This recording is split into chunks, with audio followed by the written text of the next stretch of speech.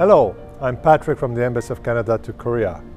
I don't know about you, but this is one of the most fascinating documentaries I've seen this year.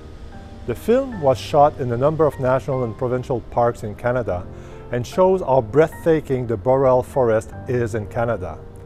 I was so impressed to see the trees moving and communicating together and how they interact with animals and how they survive despite forest fires, insects, and human activities. The movie also shows how fragile the boreal forest can be and the role we can play in protecting our natural environment. I will certainly never look at a tree like I did before.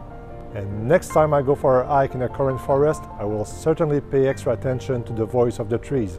I hope you will too.